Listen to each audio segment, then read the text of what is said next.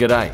Dutch driver Nyck De Vries drove for two different teams at the recent Italian Grand Prix. Aston Martin in FP1 and then in a race with Williams, and he scored points on his very first outing.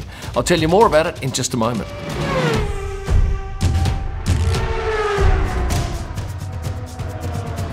This is Nyck De Vries, Nyck with a Y. The Dutch driver scored points in his very first race with Williams. Of course, he didn't know he was going to be racing for Williams until the Saturday prior to the Sunday race. Stepping back to Thursday, he arrived at the track for his duties as Mercedes reserve driver, wearing an IWC watch. This, of course, is the sponsor of Mercedes. On Friday, he arrived at the track as an Aston Martin FP1 driver. And on the Saturday, a couple of hours prior to FP3, he gets word that Mercedes have loaned him to Williams to race for the weekend because Alex Albon had come down with appendicitis. That meant he had to change watches again to a Bremont, the sponsor of Williams. Now, Nyck is a watchman. He and I have spoken a few times about his love of watches, and he has a couple of nice timepieces, but he can't wear them to the track if he's representing a team that has a watch sponsor, as all of these three teams I've mentioned have. Oh, and before I forget, if you are looking for a VPN, have a look at Surfshark. Surfshark is an app and a browser extension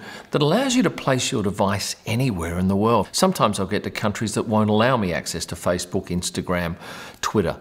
So in those cases, I simply log on through Surfshark to a country that allows me to use those sites. Plus, if you're a Netflix user, you can log on to different regions and access different content. Oh, and recently my brother-in-law wanted some Ralph Lauren gear out of the US, but he couldn't log on to the US site because it was automatically taken back to the Australian site. Surfshark came to his rescue, allowing him to log on to the US site and buy. And right now, if you click on the link in the description below, you'll save 83%, you'll get 3 months free and a money-back guarantee. Now, it's a pretty hectic thing when you get thrust into an F1 car with just a couple of hours' notice. Obviously, they have to get his seat right. They have to change the number on the car. And obviously, Alex's car had 23 on it. Nyck steps in. He raced under number 45. Now, is that Nyck's number? No, it's not. Nyck races under number 17 in Formula E, but Williams reserves the number 45 for any of its test drivers. Here's Roy Nissany driving under number 45 in two instances, at Bahrain pre-season testing in 2021 and later in the year at the French GP. And what did his manager have to say about this? Well, Nyck manages himself. So he gets the final call on it. And does he have a trainer? Well, not a full-time one, and certainly not at the track. So some of the team members had to step in and provide various roles that a trainer would typically provide. He also had to learn the car, and that's no mean feat, even though he had driven it earlier in the year. When was it? At the Spanish Grand Prix, he drove FP1. But still, he's got to get all that through his head. And that steering wheel, as you probably know, is very complicated. So how did he go in FP3? Well, if you followed it, you'd know he came 14th.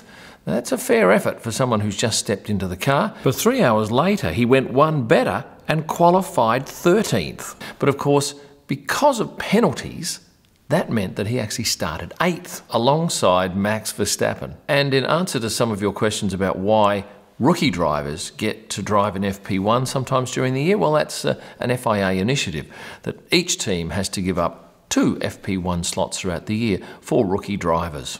I can't imagine what it was like for Nyck to head back to his hotel on Saturday night knowing he'd be starting next to Max Verstappen in his very first F1 Grand Prix. He did admit he had no sleep, and that must be tough. Prior to the race start, I saw him a couple of times. Obviously, when he came in, he was in bright and early. And then for the drivers' parade, his first F1 drivers' parade, where he walked out on track with George Russell, his Mercedes teammate, because, of course, Nyck is the test driver for Mercedes. An hour or so later, he returned to the grid, and on his, or as you see at the right, is Lars from Williams. Now, this is an interesting story because Lars is not his trainer. Lars works alongside Jost Capito normally. He also hosts various guests in the Williams hospitality suite. But on the Saturday, he mentioned that if Nyck needed a helper, he could do it.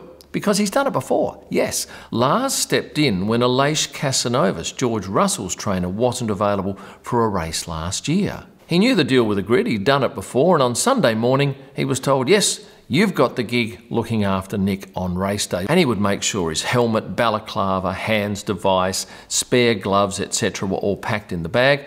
He walked him out underneath this umbrella, got him into the car and sent him off on his very first F1 race. So what do we know about Nyck? Well, he's got 500,000 Instagram followers, He's 27 years of age, born on the 6th of February 1995 in the Netherlands. He stands 5'6" or 168 centimetres, weighs 67 kilos. He's dating a young woman in her early 20s. This is Eva Brugenworth. He's adept with the media, and he's doing his very first signed print collaboration with me. He will be signing 50 of these and numbering them at the Singapore Grand Prix. You can get online and see which numbers are still left at kimillman.com, and you could be having this framed in a couple of weeks or so and hanging it in your home or office. After the grid, I then headed up to the first turn to shoot the start. And as you can see, Nyck got around it in fine form. Some, 50 laps later, ended up 9th, scored 2 points for the team, and was a mere 7 seconds behind the leader, Max Verstappen, and did a lot better than his teammate Nicholas Latifi, which would have been tough for Nicholas because Nicholas finished a lap down and he's had a lot more experience in that car. After the race, he went back to Parc Ferme and could not get out of the car. Yeah, you heard right. His arms and shoulders were so sore that he could not pull himself out of the car. He had to get on the radio to the team and say, "I need help." A couple of other drivers came over to him and congratulated him while he was stuck in the car. I'm not even sure they knew he couldn't get out. But eventually, the FIA had to give permission for someone from the team to go into Parc Ferme because it's a clean area. Only drivers are allowed to leave the area. No one's allowed to go in. But anyway, one of the team members did go in. They extracted him and brought him back out to the TV media pen where he willingly talked to anybody and everybody. And then somebody realised that his helmet was still sitting inside the car. So somebody had to get permission to go back out and grab his helmet out of the car in Parc Ferme and bring it back. In fact, I did say to him, as he was leaving the media pen, I said, "What surprised you most about the day?" And he just sort of thought and said, "How sore my arms are." But he spent a long time talking to the media. In fact, Lars came down to check on how long he was going to be because Jost wanted to greet him and they wanted to do a little celebration. But there was some concern that Jost wasn't going to be able to hang around long enough to congratulate his rookie driver. Thankfully, he got that opportunity and the team did a group shot out in pit lane to congratulate him. It was a remarkable effort, good enough to earn him Driver of the Day. Do you know how many rookie drivers have scored points in their very first F1 race? I counted 67 in the 72 years the sport's been going. And who are the current drivers to have done so? Zhou Guanyu, Yuki Tsunoda, Carlos Sainz, Sebastian Vettel, Lewis Hamilton, and Kevin Magnussen. Kevin actually scored the highest, second in 2014. So where is Nyck going to be in 2023? He'll be driving in Formula One. I think he'll be at AlphaTauri. I think Pierre Gasly will go to Alpine, and I think Logan Sargent will probably end up at Williams. There are a couple of hurdles to jump there for Logan, but I think that is a strong possibility. I also think there's every chance he'll be in the car again in Singapore for the 2022 Singapore GP and possibly in Japan because there's no guarantee that Alex Albon will be 100% by Singapore because it is such a grueling race. The team will want to make sure that Alex is 100%. I like Nyck. He's a personable young man to talk to, great in the paddock with everybody.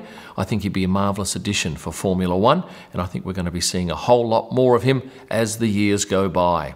Now, before you rush off and open up your Surfshark account and go and buy one of those Nyck De Vries signed F1 prints, please like the video, become a subscriber and join as a VIP member because on the 27th of September, one of my VIP members will be getting this signed Kimi Räikkönen print. You'll find all of my digital images at prostarpics.com, wall art, merchandise, photo books and driver prints at kimillman.com. And for my best images live from the track and all during the week, where do you go?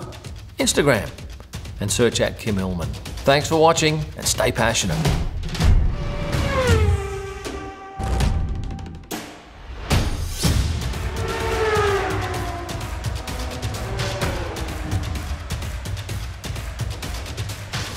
That meant he was wearing an, what is that thing called?